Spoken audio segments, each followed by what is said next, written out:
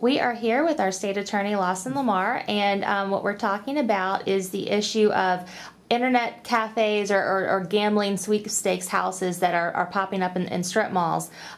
This is a major problem down in South Florida, and I've seen a lot of newspaper articles about the organized crime and other problems associated with these businesses, but we don't have that as much of a problem here in Central Florida. Why is that? All through the Ninth Circuit, that's my circuit, Orange and Osceola, we have made sure that there are no internet cafes. We have prosecuted successfully and we have won the appeals. Internet cafes are hooked up to major combines that take millions and millions of dollars away from elderly, mostly fixed income people, and they are being defrauded. There's nothing internet about them, there's nothing cafe about them. They're gambling houses, and it's all a ruse.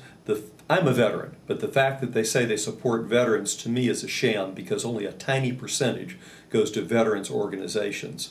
It's a way to say that they're good people. What I see them doing to old people is not good, and we have prosecuted it successfully. There's other circuits in the state of Florida who refuse to prosecute them.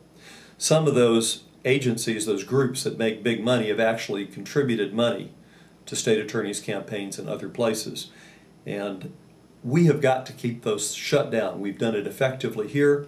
Scott Plakin, Seminole County, Republican rep, has helped us significantly, and we have assisted him to help tighten state legislation so that other circuits would be more aggressive in shutting these places down. They hurt the people of Florida. They need to be closed, and we're going to keep them closed here in Orange, Osceola. Because there's been, with a number of them, there's been documented ties to organized crime and gangs and that kind of thing, right? In our area, we've seen organized groups taking huge profits off. I would hate to call it criminal at this point, although we have prosecuted their activity and removed them from the circuit. If one of them pops up, we'll hit them again. And even the name is a sham.